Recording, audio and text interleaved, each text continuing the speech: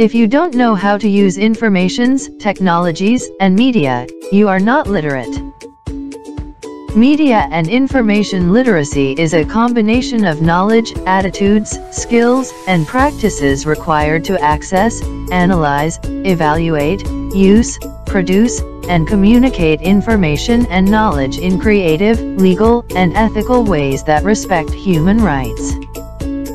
It's important to be media literate because it means that you can able to access, analyze, and evaluate informations which we receive through media. In addition, you will be able to create media messages, use social media correctly, and use technology tools available to us.